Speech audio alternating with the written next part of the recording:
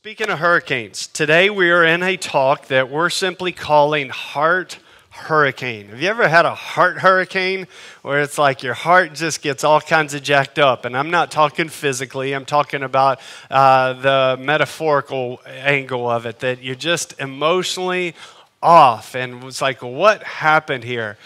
Today we're going to fill in one thing in our sermon notes, and then we're going to do a pretty lengthy Bible study and hopefully make some applications from an individual that we see in Scripture that had a real heart hurricane. And so hopefully you grabbed sermon notes. If you did not, feel free to step out and grab them in the back. You'll also be able to follow along on the screens. If you have your Bible, I want you to open with me to 1 Kings chapter 18. We're going to be in the Old Testament. We're going to stay there the entire time. 1 Kings chapter 18.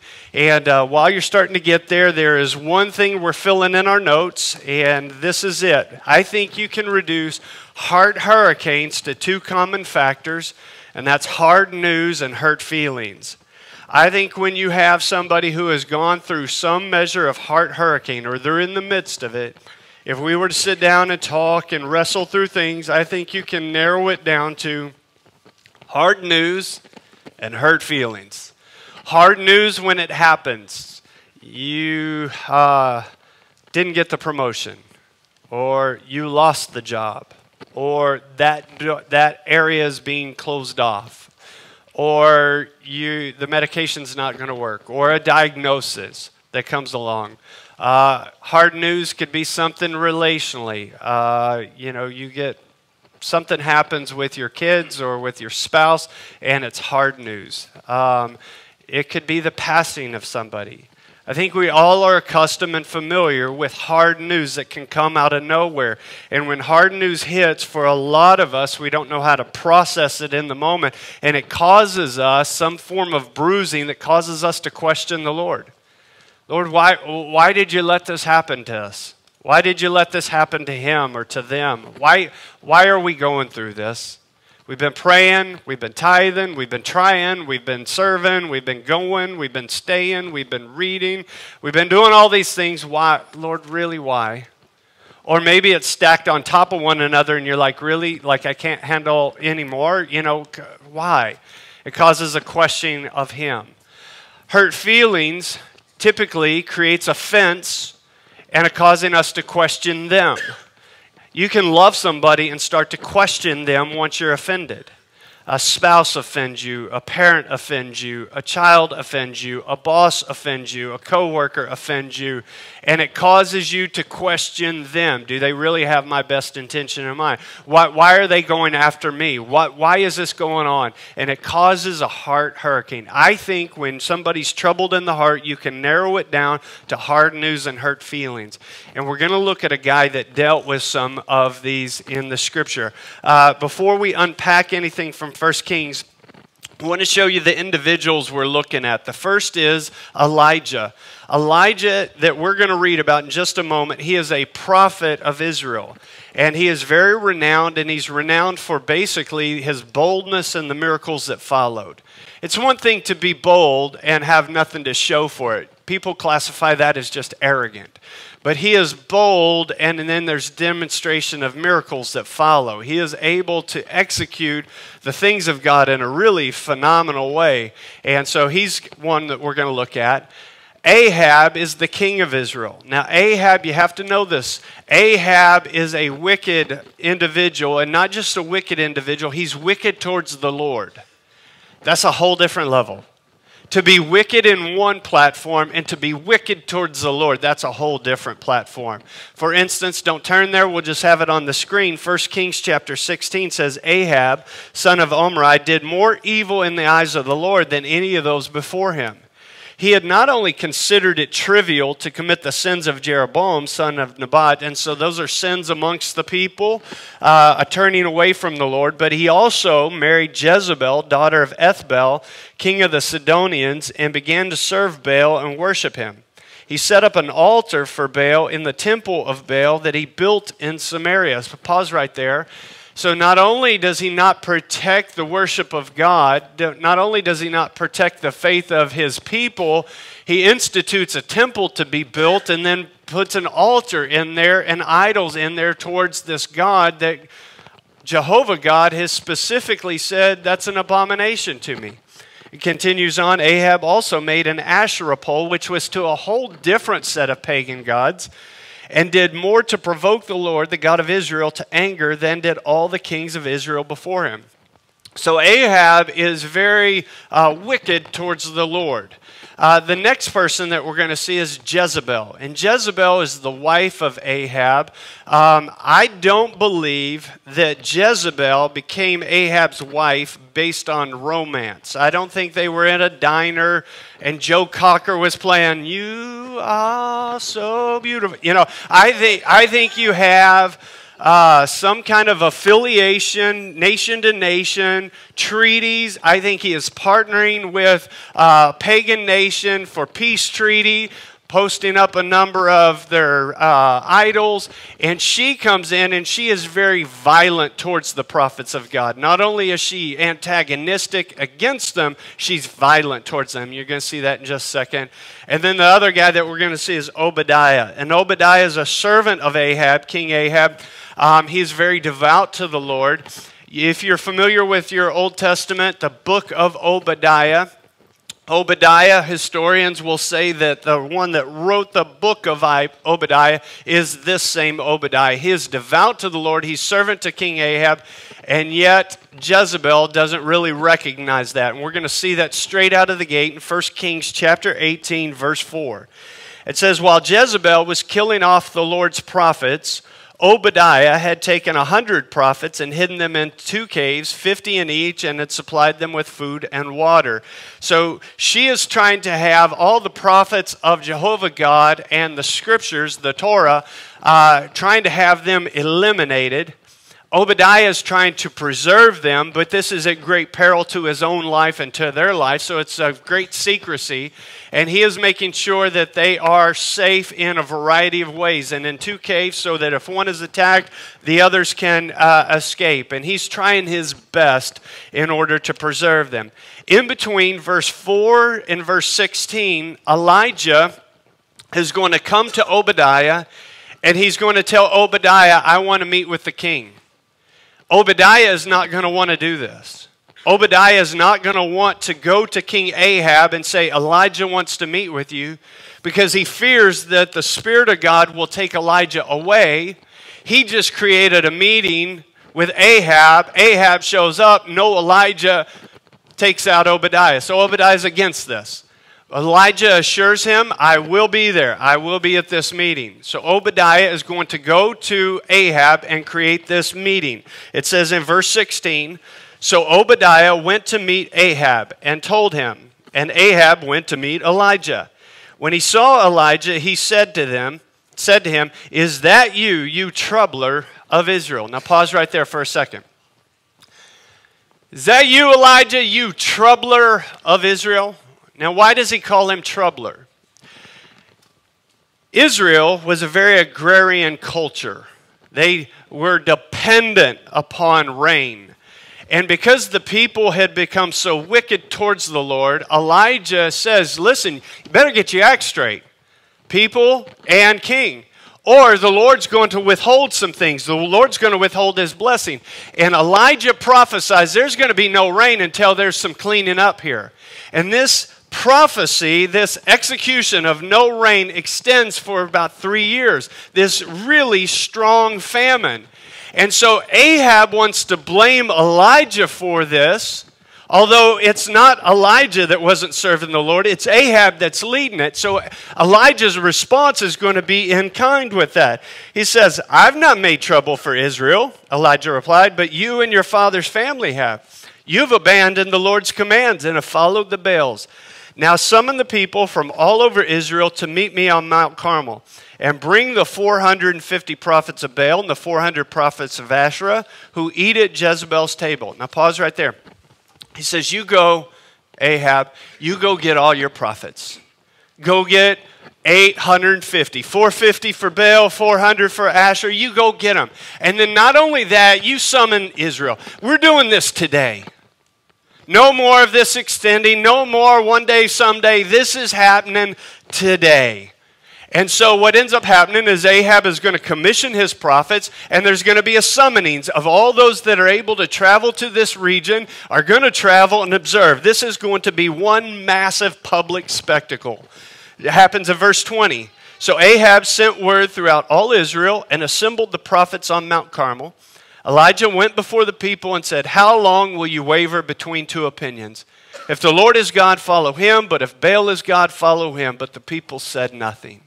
And so what ends up happening between verse 21 and verse 26 is the arrangement of this showdown. Both the prophets of Baal and Asherah are going to take one particular bull. They're going to sacrifice this bull. They're going to put this bull upon an altar, and they're going to call out to their gods to consume it with fire. And if their gods consume this bull with fire, well, then the people ought to worship their gods.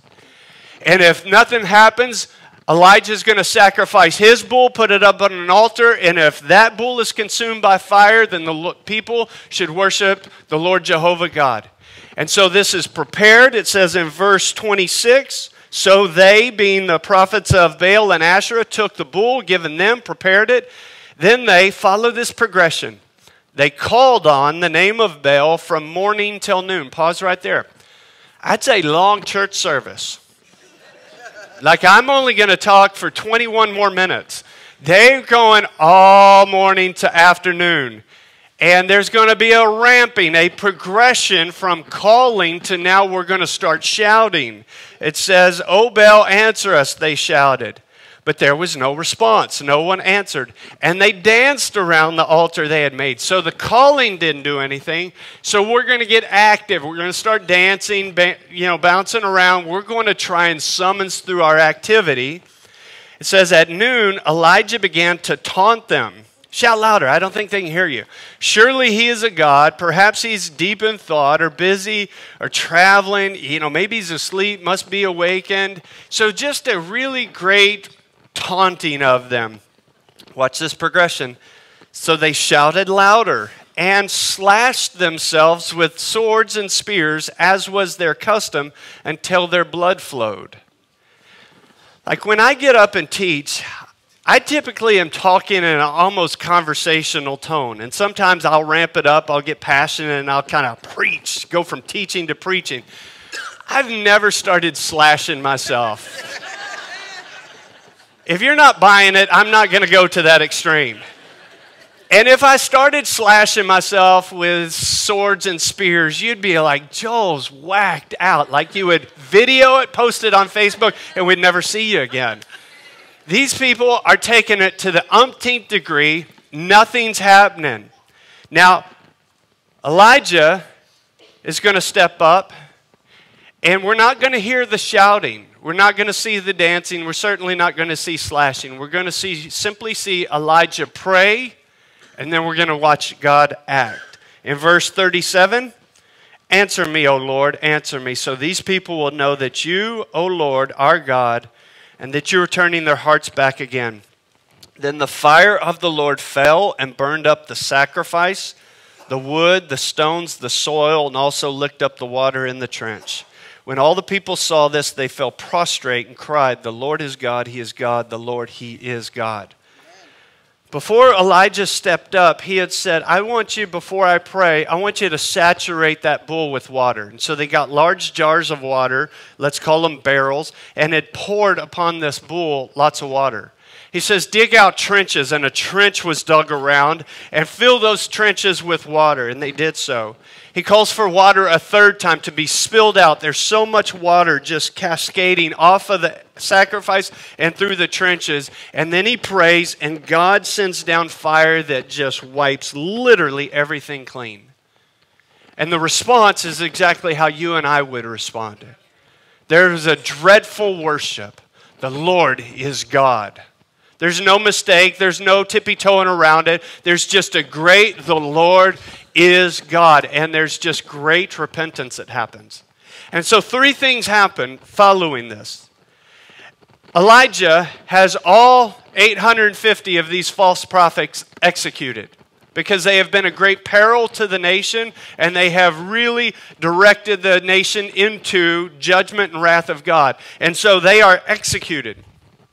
Secondly, there's great public repentance that happens. The people across the board are repenting.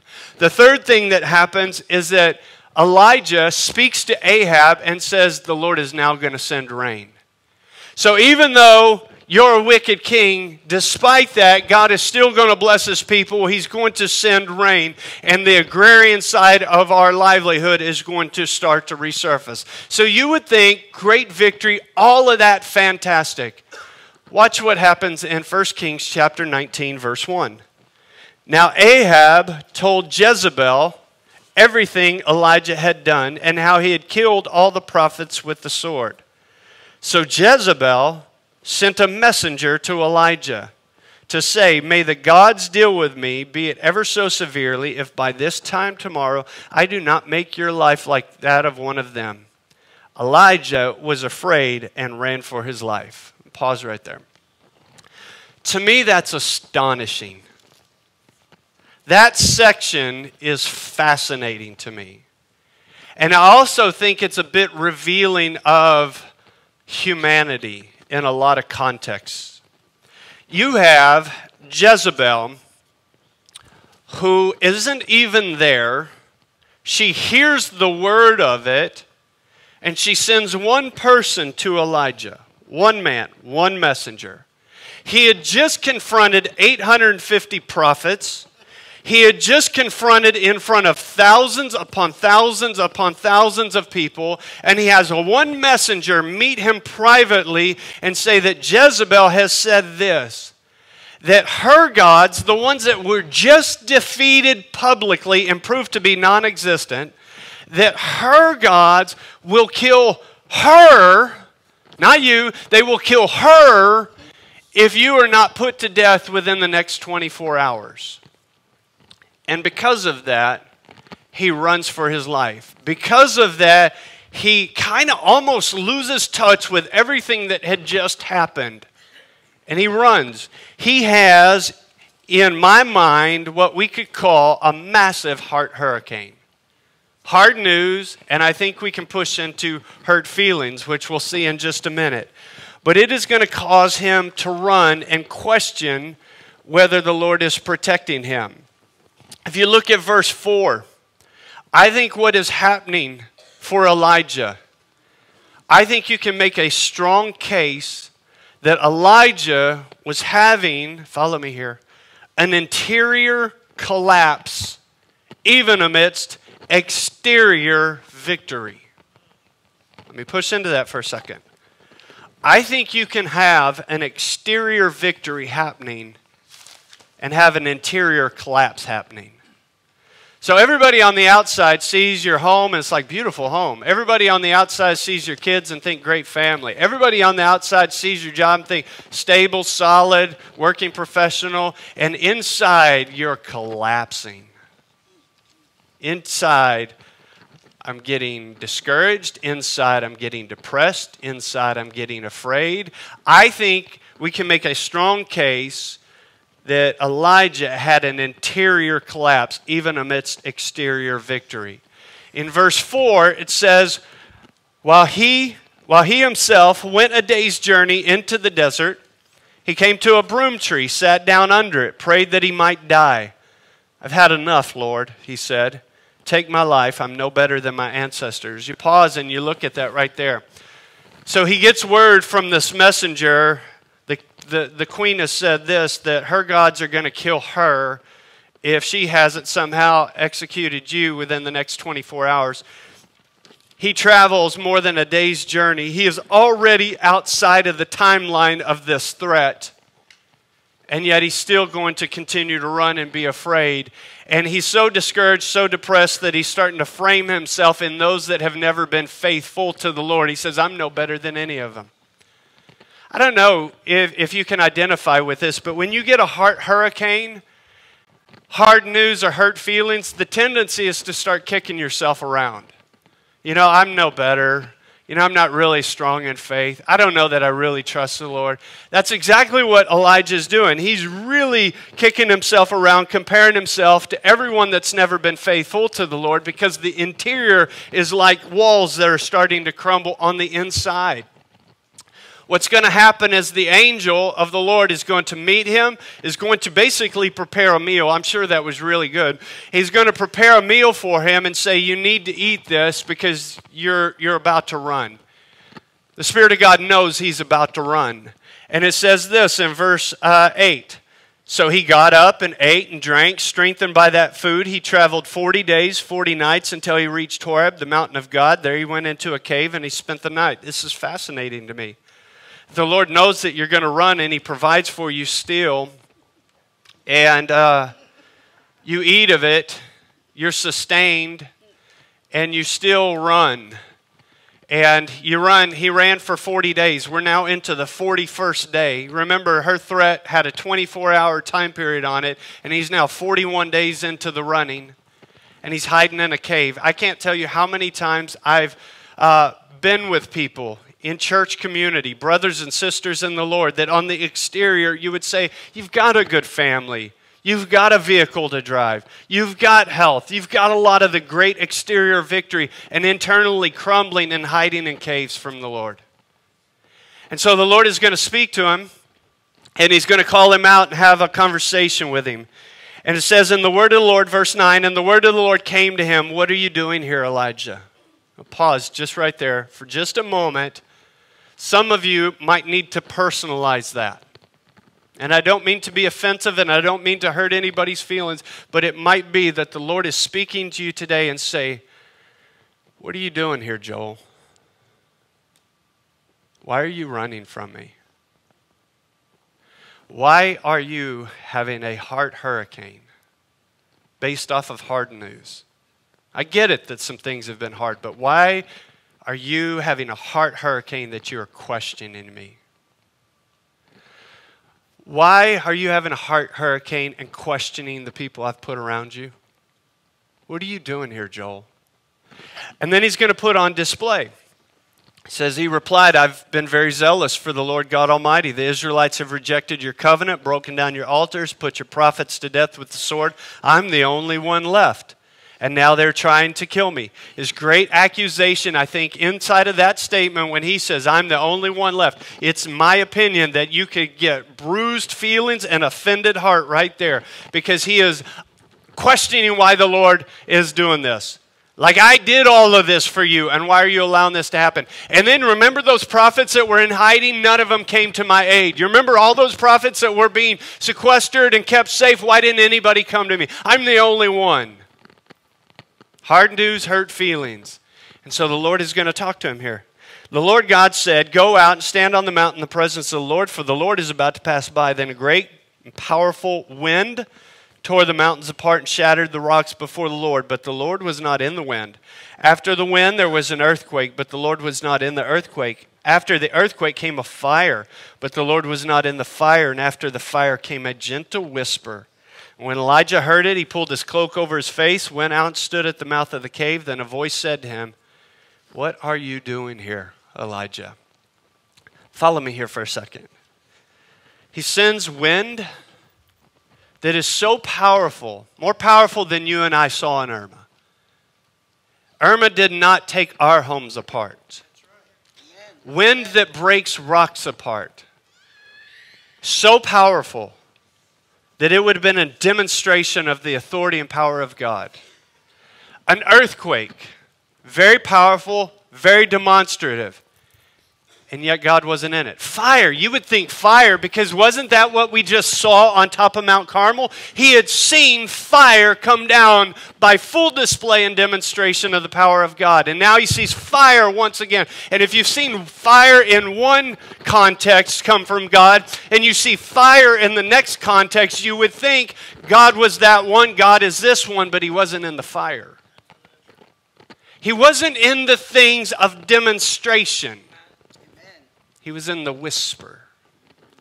See, let me push into some things. Sometimes you and I can be in such a way that our interior, we've allowed our interior to get a little weak, a little fragile, to where we are, follow me, dependent on the demonstrations. I've got to have you demonstrate, or I'm going to be in a heart hurricane. Because I'm in hard news and I need to see that our demonstrations might be the job. You take the job away, where are you, God? You take the finances away, where did you go, God? You take the health away, where are you, God? And those are nothing but signs. They're not God Himself. He gives us signs sometimes. He blesses us sometimes, but they're not Him. He can take those things away, and He's still holy. He's still perfect. He's still loving. He's still everything He has always been. But we can get so married to the wind and the earthquake and the fire and the demonstration. Elijah was a man that knew powerful demonstration. And I would argue, some of his connectedness to the Lord maybe had started to run side by side with the demonstrations. And it opens up the path to a heart hurricane. Why are you here? Like if you frame that in your own life, what are you doing here that has caused you to run so far from the Lord?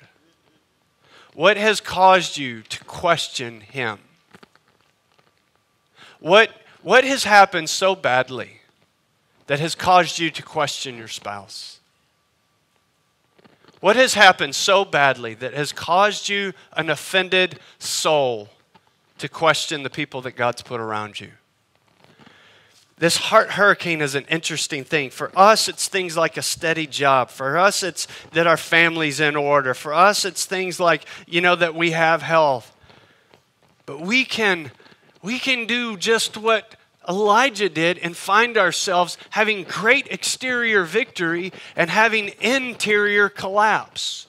Can I just challenge that all of those things that He's blessed you with, they're nothing but signs. They are not Him. For instance, if we were to all get in a vehicle and we're all going to caravan to Atlanta, let's say. We're going to get on 75 and we're going to head north and we're driving, and at some point we're going to hit state line and we're going to see this big sign. You've seen it. It's there. Welcome to the state of Georgia. But we're not going to pull over and say, we've arrived. Yes, here it is. It's simply a sign saying you're headed in the right direction. It is not the city. Amen. We're going to keep driving. We're going to see Atlanta 135 miles away or 175 miles away. We're not going to pull over at that sign. We're going to actually drive into the outskirts, and the outskirts are going to have a sign, Atlanta city limits. And we wouldn't pull over and say, we've arrived, we're here. We were just simply trying to get to the sign the whole time. We did all of this just to get to the sign. We would say, we want past the sign, we want into the city. But sometimes with the Lord, we just want to get to the sign. I just want to get to the job. I just want to get to the health, or I just want to get to this or that. And it's not Him. He blesses you with those things. He blesses us with opportunities, but we will have an interior collapse if we ever marry the signs to our faith and start to judge Him when we get hard news, or start to judge everybody around us when we have hurt feelings. You know this as much as I do. Our culture is so bent on offense. You say one thing and people are offended. And that's not just on the outside, like church people don't do that. It's in the church too. I mean, we do the wrong song. I'm offended at that song. If I wear a long sleeve shirt and you wanted me to wear a short sleeve shirt, I'm offended. It's amazing the offenses that can come for people. Where does that come from? The people in your home that get offended. The people in work that get offended. Where does that come from? Is that exterior? That's an interior collapse. That's an interior thing. So how do we handle it? I just want to give you 2 tips today. Because I don't think that any of us are exempt. I don't think any of us can matrix our way out of hard news like you're like, woo, Neo. I'm going to miss it all. I think hard news is going to come for every one of us. I think there are times that there's going to be hurt feelings for every one of us. That's just the fact that you're human, rubbing shoulders with other humans. We're all sinners that miss the mark at times. I think there's two tips to help us. Number one is stay open to God. Number two is that we attempt to stay forgiving of others. What I mean by that, staying open to God, is I think if you and I ever get so close to the Lord that He has to give you this, whatever that sign, whatever that thing you're praying about, and He has to do that, and if He doesn't do that, well then I just don't know how I'll make it or why I'll worship or why I would pray. I think that bruising of your heart and your soul will cause you to possibly miss Him. That He can be right in front of you and you don't see it. Elijah was right there, had great exterior victory, and for that season, for that moment, was missing it. I think you can miss Him. I do. I think you can get so locked into Him having to do a certain thing that if He doesn't do it, it bruises us and it causes us to question Him. I think the better posture is to simply stay open to Him. That's not that we don't pray about things. We pray about certain jobs. You go on a job interview, you pray about it. You pray over your kids. You pray over all those things that you're praying about, we're praying about. Those are all appropriate, but we still stay open, Lord, whatever you want to do. Nevertheless, not my will, but your will be done in this situation. Whatever you want to do, I'm going to worship and I'm going to follow. I'm going to stay open to you. Number two is that I stay forgiving of others. Because I think when you start to get offended to a point that I can't forgive others and I'm not quick to forgive others, I do think you start to misjudge them. For Elijah, he misjudged the other prophets. He made the statement that I'm the only one, no others. And after God corrected him, he said, oh, by the way, to Elijah, he said, oh, by the way, I've got plenty of prophets that have never bowed their knee to Baal. He says, just because you don't see doesn't mean you're judging correctly. And sometimes, let's be honest, we can misjudge people in our own home. You can misjudge a parent. You can misjudge a child. You can misjudge a boss. You can misjudge a coworker. You can misjudge people. When we get offended, we typically misjudge where they're at and what they're going through. You think about Mary and Martha. This happened. Martha's busy, and she misjudges what Mary's doing. Because she, I think you can make a case, was getting a little bit offended by her. A little bit of hurt feelings. Lord, tell her to help me like I'm helping you. And she totally misjudged the situation. Maybe you're here today and you're dealing with hard news or hurt feelings. If you're not, praise the Lord, but you will at some point. But that should not cause an interior collapse for us. That's why that series that we did, Sinking Ships, is so important. Discipleship, lordship, worship, scholarship. We want to make sure the interior of our life is strong. And this morning, what I thought we would do is we'd close out with a time of prayer. If maybe you're not dealing with any facet of hard news or hurt feelings, and praise the Lord, you just talk to the Lord when we go to prayer. You talk to the Lord about, Lord, I want to be open. I want to stay open with you, and I want to be quick to forgive. If maybe you're here today and you say, I am dealing with a heart hurricane. I have had some hard news. And that hard news is hard for me right now with the Lord. And truthfully, it's causing me to do a little questioning.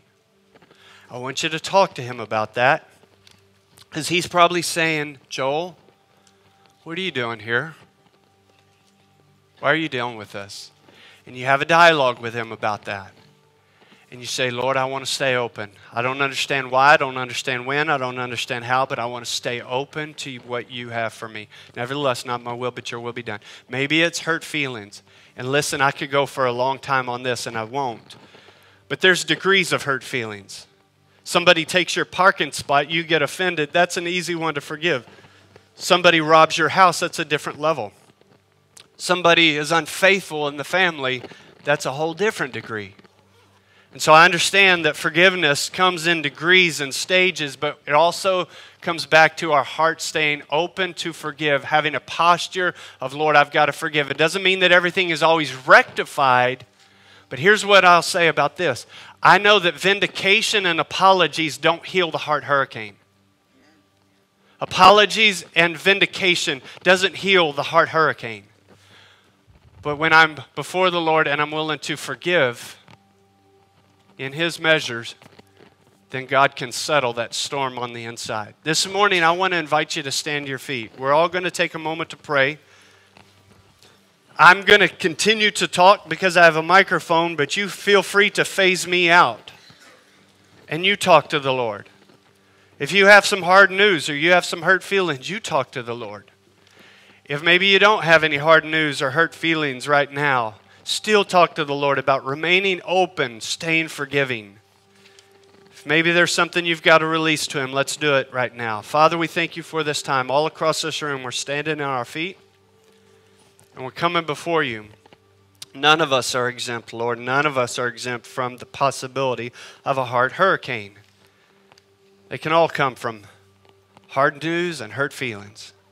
And Lord, I pray specifically for those that are here that are maybe dealing with it. If somebody is dealing with some hard news, I pray that You would strengthen them today. Lord, that You would clear some of their vision to see You in the situation, that You are faithful. Your word tells us You cannot be faithless. Your word says that You will never leave us nor forsake us. Your word says that You are greater than the things that we deal with. Greater is He that is in us than he that is in the world. I pray, Father, that You would strengthen Your children today to be strong in the Lord and the power of His might. That the same Spirit that raised Christ from the dead quickens our mortal bodies. I pray that You'd strengthen Your children today, Lord. Lord, if there's hurt feelings in this place, I pray, Father, that they would be able to bring that to You, not looking for apologies and vindication to answer what's on the inside, but Lord, that there would be a release to You. And they might not be able to forgive on their own, but You'll help them. Holy Spirit, I pray that You'd help Your children to release. And Father, as we prepare to go today, that it wouldn't just be today, but it would be into this week, that we would walk in the things of the Lord and we would live our lives in such a way that Your name receives glory. Lord, would You bless Your people today? Would You strengthen Your people? Lord, I pray for every single person in this room that You would strengthen them in soul today to walk in the victory of God, both on the exterior and in the interior. Lord, we love You today. It's an honor. It's a privilege to be here, to hear Your word, to speak Your word. Lord, would You bless us as we prepare to go? In Jesus' beautiful name. And everybody said, amen. Amen.